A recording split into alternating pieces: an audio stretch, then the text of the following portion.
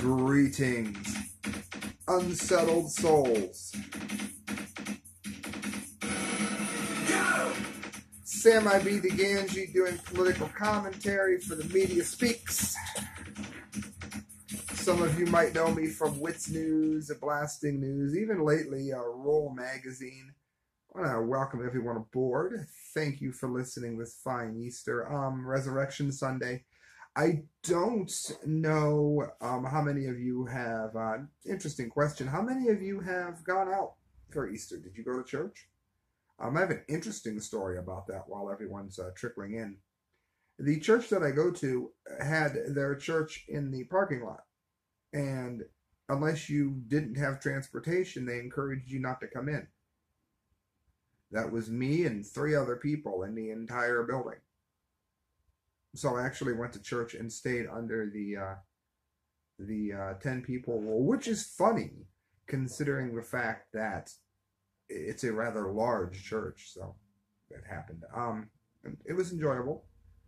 I want to say a word about families. If you have somebody who cares about you, somebody who you genuinely love, make sure you snuggle up extra close today. Make sure you don't let the holiday go by without letting them know how much they matter to you, because things can happen rapidly. I mean, it's the Fukushima update, I get it, but it's also Easter. And I would be remiss as your humble host if I did not mention that, because things can change rapidly, and the people to whom meant the very most to you may no longer be with us, or may be quite healthy and simply not be with you. So make sure that everyone who you cherish knows it, because again, Christ raises himself from the dead, but not necessarily all situations. All right, friends, then again, who knows? Friends, you're listening to The Correct Views, and we're going to go on to the massive Fukushima update. I want to remind listeners, if I could, that all of this is listener-supported. Usually, the money that you give to me, I put directly back into the show. However, with the corona outbreak, things have been a bit tight. So if you would like to donate to the show, if you'd like to help out what I do, if you enjoy what I do and like to keep more of it, I'm going to go ahead and give you a chance to donate here at thecorrectviews@hotmail.com. You can do that through PayPal, thecorrectviews@hotmail.com, through PayPal, and I promise you it will be greatly appreciated. If I get a couple people, two people. If I get 2 people that donate because of this particular broadcast, I'll do a 420 show. How's that? I haven't done the funny Buddy Puff character. It was something that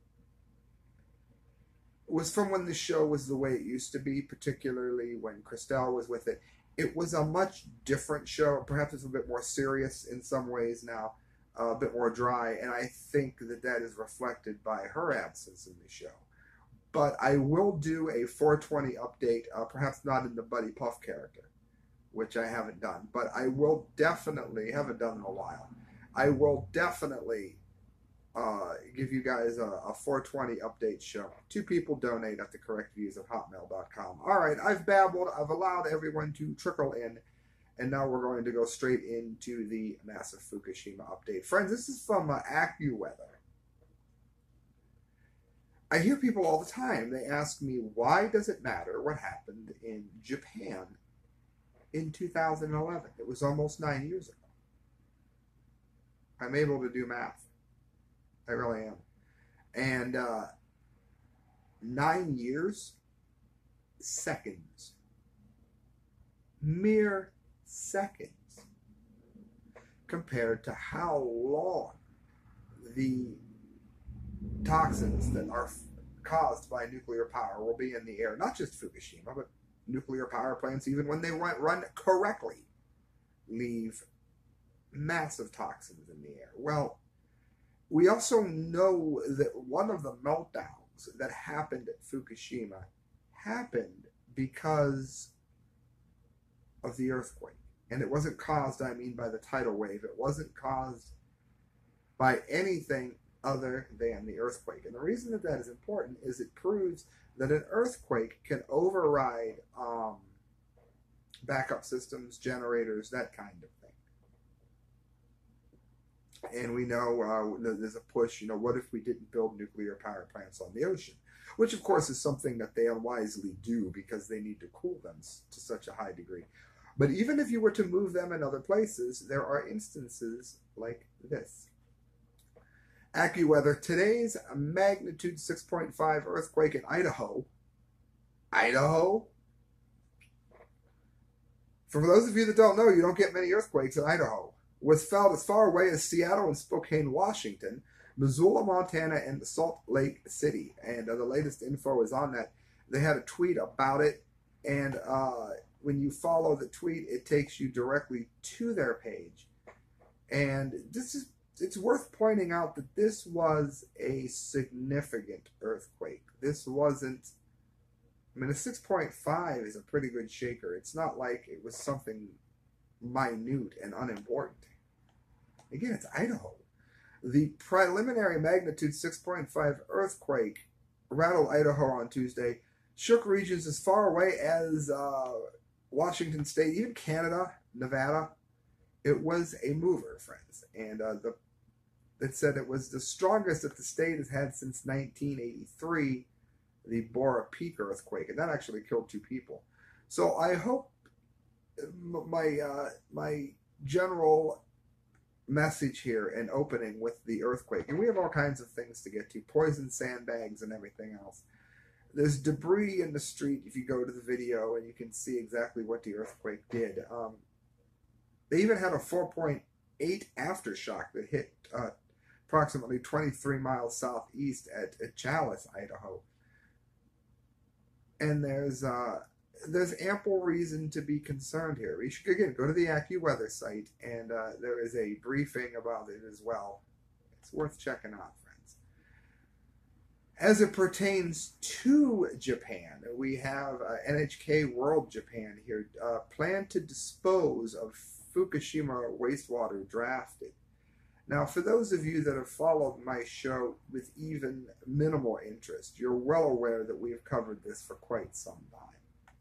The actual plans as to how they're going to release water, which will be cancer-causing, which will cause cancer rates to spike even higher, which will create heart issues. I'm so tired of people getting a hold of me and saying, well, I'm not afraid to die. You're an idiot. You're not just gonna die. You're not just gonna die. Whatever time that you're cursed to be alive for, you're going to be miserable. You're going to be catching every cold that comes down the pike. You're going to be putting yourself at constant misery, catching everything, having strange illnesses and symptoms that they can't diagnose cropping up. Why? Accumulative radiological poisoning. That's why. That's why we never saw the cancer rates that we are seeing now prior to the invention of the nuclear bomb. We released elements on the Earth that were not even here when we got here thanks to that. And they're toxic. Most toxic elements known in the universe. NHK has learned that TEPCO Electric Power Company, TEPCO, GE, where you never invest, they do not bring good things to life. They have drafted a plan for disposing of radioactive wastewater stored at the troubled Fukushima Daiichi nuclear power plant. Water used to cool the molten nuclear fuel from 2011 accident is treated to remove most of the radioactive material, but the tritium and other substances remain in the water, and they do not know how to get it out. They can get some radioactive molecules out of water, but not tritium. And a huge amount of water is stored in about 1,000 large tanks. So TEPCO's plan for getting rid of this, diluting it, as they say, which doesn't happen. Dilution is not the answer to pollution. Their plan for doing this is aiming for a tritium level of 1/40th that allowed by national regulation. Now that's a play on words, because the national regulation has been raised to unhealthy levels in order to deal with the disaster. So they raise it to levels which they know are not healthy, and then call them safe, and then years later use those as the numbers to say that it's safe according to regulations. That's how that works. So that's how you get toxins which should never be released into the ocean for any reason, released into the ocean. The firm would gradually release the diluted water over about 30 years, taking into consideration the amount of similar water released at other nuclear power plants. The trouble is, all of this water released at all nuclear power plants are always cancerous. They always do the things that I have told you about so far in this broadcast and for many broadcasts that deal with this. They are not safe. Other nuclear power plants doing it does not make it right here. And the problem is, not only do they all need to be shut down and eradicated, but it also needs to be taught to everyone that this is why you do not build them to start with. They just admitted in that very sentence that they're toxic even when they run properly. What more do you need? Again, if you want to donate, you can do so at thecorrectviews@hotmail.com through PayPal. This is maybe the most frightening story that I'm going to get to on this particular update today. It's from the Telegraph. Fukushima sandbags found to contain enough radiation to kill a person in a month. Nuclear power plant decommissioning postponed after the radiation setback once again. Again, we don't even have the technology to get close to the core or anything like that. And they talk about 30 to 40 years to shut it down. Based on what? We have to invent so many things that do not even exist before that could be something that's even contemplated, that it's not even worth saying that it's going to happen in that time frame. We don't know that that's anything but wishful, foolish thinking. It's possible it could never be able to be dealt with. Very likely. Work to decommission and decontaminate Japan's Fukushima nuclear plant is being delayed by hundreds of sandbags that have absorbed potentially lethal levels of radiation. Of course, they didn't move them throughout the time that they were put there because they didn't want to get people near it, of course, but also due to a massive amount of ineptitude and forward thinking. And yet we're supposed to believe that they're forward thinking enough that we can count on them to solve this problem within 30 to 40 years. The amount of toxicity that has already been released into the country has, God only knows, sickened countless people. You factor in that kind of a time frame, it just gets more grimmer and grimmer, friends. Hundreds of sandbags containing zeolite, a porous material, were placed in the basements of buildings close to the 3 reactors at the Fukushima Daiichi nuclear power plant that suffered meltdowns after the earthquake and tsunami in March of 2011, that would be for... The mineral was able to absorb cesium, and emergency teams used the basement levels to store water that had been sprayed on the reactor shrouds to keep them cool. The water also came into contact with the radioactive material that had escaped from the chambers. Now, the reason that this is important is that they have found that this is enough radioactivity to kill a person, a healthy person, in 1 month. 1 month.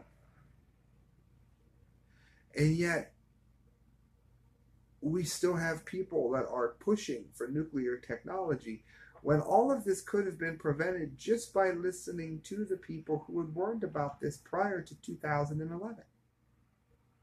They warned about building a nuclear power plant in Japan, yes, but they also warned about nuclear power in general, the bigger picture here, which is why it's imperative that if nothing else is taken away from these shows, is that all of you listening to this learn there is no safe nuclear power. There is no safe nuclear power, and under no circumstances should it ever be endorsed. Plain and simple. It's that easy, it's that cut and dry, and those that don't agree with that are simply wrong. And the data and facts prove it. The only way you can find people that disagree are those who use fake facts, which is an oxymoron, those who use fakery, I should say, and those who push numbers and information that is put out there by the very people who have a vested interest in hiding the toxic truth for the good of the bottom dollar. I got two more to get to, friends. I'm not going to keep you real long on Easter here. Fukushima mothers record radiation for future generations. And this is from a Kyoto News. English.kyotonews.net to get it in English. Imagine that. Unless you speak Japanese. I'm very happy to see this. This prevents the nuclear industry from being able to cover it up, the toxicity, and it also prevents what I was just addressing a moment ago, which is the way that the nuclear industry uses fraudulent information to push an agenda. This way, by mothers recording it and other people recording it, the levels, they can compare those to charts and graphs which were put out prior to Fukushima, prior to when the bottom dollar was worshipped. And they can look at the toxicity, the cancers, the heart diseases, the lack of just basic solid immune structure. They can look at the studies that found that kind of toxicity prior to Fukushima at levels that are much smaller than what they're recording. And that is another way that they can prove the lies, which are extant and being given as facts all around them. Owaki, Japan. A group of more than 10 mothers set up a citizen-led laboratory to monitor radiation levels in Fukushima communities only months after a massive earthquake and tsunami caused meltdowns at the power plant. And again, this is from April 10th of 2020. It's just going into why this was done. Since the founding on November 13th, 2011, the Institute has been recording and disclosing radiation data on foodstuffs and soil, because again, they're using techniques here with the foodstuffs and the soil.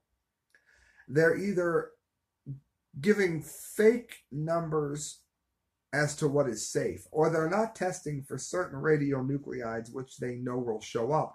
Rather, they're testing for ones that they know decay and very likely won't be found in the food or in the soil. And by testing for all of the thousands of elements, you're able to get a better risk because all of them are deadly, all of them are carcinogenic. If the risks of nuclear power had been thoroughly verified by the previous generations, I think that the disaster would not have happened. Well said, said Kaori Suzuki, 54, an executive of Mother's Radiation Lab Fukushima, which is based, as I said, in Owaki. She said it during a recent interview. And she goes on, but since it did occur, she means the disaster, what we must do now is record our measurements and changes in the environment so that we don't make the same mistake. In other words, stopping nuclear power plants, not only from reopening, but hopefully in getting more and more of them to close, to shut down for good. She's one of the founding members. She says, passing down something that will be useful when major decisions must be made is the only thing we can do. God bless her. The laboratory of 18 staff members, many of them mothers, who mostly had no prior experience in measuring radiation, have trained themselves with support from scientists. So it's not just like they learned, from the back of a Cracker Jack box. They trained themselves with the support of scientists. And they now gauge levels of cesium-134, cesium-137, tritium, and of course we all know Mr. Bone Cancer, strontium-90, with 5 types of machines. Also very bad for the lymphatic system. Samples that they have measured include dust and vacuum cleaners, vegetables grown in home gardens, seasonal mushrooms picked in mountains, and soil gathered in parks. Remember, filters in vacuum cleaners, car filters, particularly in areas where radiation is high, California, Oregon, Washington, Japan, areas where hot particles are a significant risk. That's a big deal. And also, I've been telling everyone since the disaster started, avoid mushrooms. I mean, maybe if it's Easter, you can let yourself enjoy, but try and avoid mushrooms because mushrooms soak up radiation like a sponge, and they're one of the most toxic things to eat post-Fukushima. And many of the well-documented health benefits of mushrooms are negated by the toxicity that is absorbed into them as they soak up radiation from the soil. And this is not just true in Japan. Yeah, of course, avoid Japanese mushrooms, but avoid mushrooms and likewise cheese, which absorbs cesium. I would, and strontium 90, I would avoid them pretty much indefinitely after this. And if that makes you happy, instead of calling me crazy, call the people crazy who caused it and do what I'm doing and stand against nuclear. It's that simple. It says the mothers have occasionally detected radiation above safe levels, which of course were raised anyway and are not safe. And reports the lab releases every month on its website, and they have specified which machine is used and other details for each outcome to make their activities as transparent as possible. Their efforts have made academic contributions as well, with their measuring methods and results published in scientific journals such as Applied Radiation and Isotopes in 2016. Suzuki said they started the initiative out of desperation to protect their children. I would argue to protect anyone. We had to measure and eat it. It was a matter of life or death, said Suzuki, the mother of two. As of April 6th, 468 people in Milwaukee, about 50 kilometers south of the crippled Fukushima plant, have died as a result of the events of 2011. More than 20,000 remain evacuated in and outside the city. I think it's important to note here that when you're talking about any kind of radiation levels at all, you have to remember that they've found trillions of becquerels, which is trillions of nuclear explosions happening inside the body per second. That's what a becquerel is. Trillions of becquerels of radiation near the plant. So obviously anything raised, grown, or produced in that area, and we'll get to that in a minute, is particularly worrisome, to put it mildly.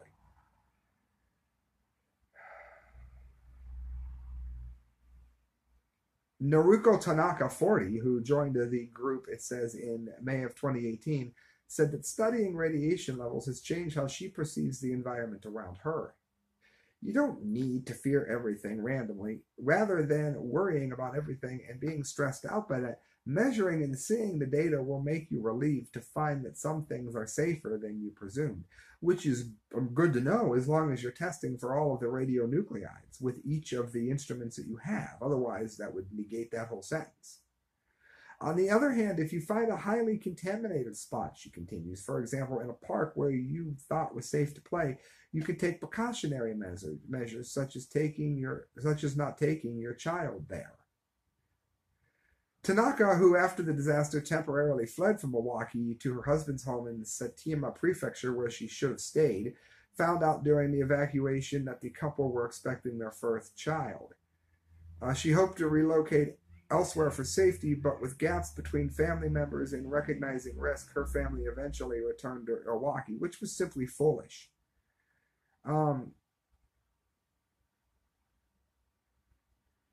She said, unfortunately, fewer and fewer people are discussing radiation effects. At that time, of course, and she's talking about the time that she was pregnant, the common atmosphere was, do we need to do that? I was pregnant and couldn't live on my own. I couldn't choose that. I had no choice but to be in Milwaukee. Yeah, you did, by living anywhere else. You don't, but anyway. The number of citizens brought in last year was 1,573, up 131 from the year before, and is showing a decreased trend because people aren't as worried about this, even though, and it's due to people not understanding or just refusing to accept the grim truth that in terms of most radioactive elements, this disaster happened 2 minutes ago. It's still spewing from the neutron star that lives in our planet, known as the nuclear disaster of Fukushima. She said the Olympic Games are coming, and there are fewer media reports on radiation levels than before, of course, because they're covering it up.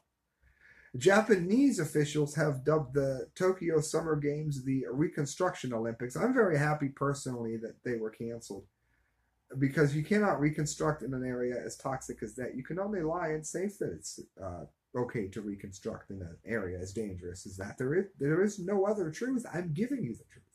This is the truth. That which I am speaking is the truth. And if someone is saying something else, then you know that they are lying to you and that you are not getting the truth, because the truth, as it pertains to radioactivity, is spelled out for you right here with sources. They're constantly checking and rechecking the health of everyone, and it says the disaster is not over yet. Of course it's not. And that is what nuclear technology brings. It also brings the DUMBDEE of the day.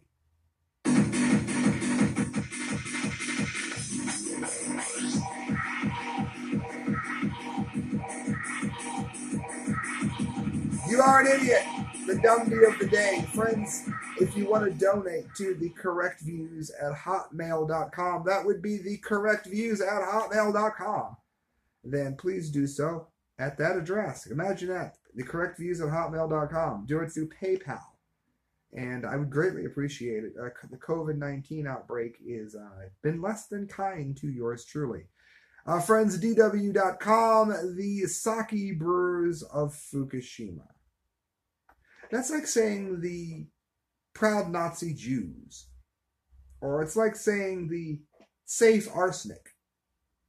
How about what would be a good one? The rat Pepsi Coke. Does that sound healthy? That is what Fukushima sake means. And I'm firsthand, my wife and I liked Fuki. It was an amazing plum sake. We even had it at our a wedding reception. You can get it at a place called the Bistro here. When her and I would go out to eat, we would very rarely, if ever, continue to get that sake. And we did so usually only on the rare occasions that we went to the Bistro. And that's because it is deadly. But in order to hide it, they're just going to produce sake, rice wine. They're going to produce sake from that area, knowing that it's in the soil at toxic levels. Make sake out of it, test for one or two elements that they know won't show up, tell you that it's safe, and if they can't get all of the radioactivity to line up, then they'll just have the government raise the numbers so that they can sell it to you and tell you that it's safe when it's poisoning you. The alcohol does nothing to your liver compared to what radiation does. The alcohol is like almost a health food by comparison. One region in Japan has a long tradition of making the highest quality sake around. The only problem, the region is Fukushima, home of the worst disaster in nuclear history. Friends, one of the worst disasters. No, it is the worst. The reason I mention this, and there's a video on it here, is you have to remember that because these producers did not step up and stop the nuclear industry from opening there, they can never produce sake there again. That will be anything but deadly. There is no other way to word it in which it's magically going to be okay. And when you watch the video, you just cringe. It's only 1 minute and 49 seconds. Again, DW.com. Over the years, Yoshihiro Miyamori's flagship sake, Sharaku, has become one of Japan's most popular sake brands. Even though it's poison. After the earthquake and the following tsunami in 2011, nuclear reactors in Fukushima started melting down, and radioactive material was released from the damaged reactors. So I'm going to skip that. That caused why people were worried about us using rice and water from Fukushima. We have been told about their concerns many times. 9 years on, fears over radioactive contamination in food continue. But in spite of that, Fukushima is still the most renowned prefecture in Japan for making sake. Brewers here... If you drink sake from this area, you damn near deserve what happens to you, particularly if you know it's from the area. You know, again, I understand a treat or two, then maybe not, but this is ridiculous. And it's very hard for me to find copious amounts of sympathy for people that engage in such stupidity. It just is. And what bothers me more is that the level of evil. You want to talk about Resurrection Sunday. You want to talk about what evil is. The level of evil that would, okay, listen to this as I close out here, the level of evil that would purposefully sell this product to people under the guise of it being safe are the epitome of evil. They're taking advantage of the fact that most people aren't educated enough to know any better. They're not listening to this show. They're not looking up the facts I give you to learn prudent knowledge. And on top of that, they are more concerned about the bottom dollar. That to me, not to me, and is not irrespective of me. It is the epitome of evil. It is every bit as evil as what the leaders of the Chinese Communist Party did by hiding the COVID-19 virus and the fact that it was transmittable from human to human. They've caused how many hundreds of thousands of illnesses and lives and misery now? Well, you know what? So did Japan. And China may or may not get away with it. A lot of the world knows what China did. Most of the world does not understand what TEPCO, General Electric, and Japan have done. And again, America as well. But you know because you listen to the correct views. And I thank you for doing so, friends. Good night. God bless. Please, again, I said at the beginning of the show, if you're with someone you love this Easter, hug them, hold them, and let them know how much you care. Because quicker than a nuclear meltdown, they could be gone. Thank you, friends. Good night. God bless. Don't forget to donate at thecorrectviews@hotmail.com through PayPal. Hip, hip, hippity hop. Bunny music, something like that. TikTok videos, maybe.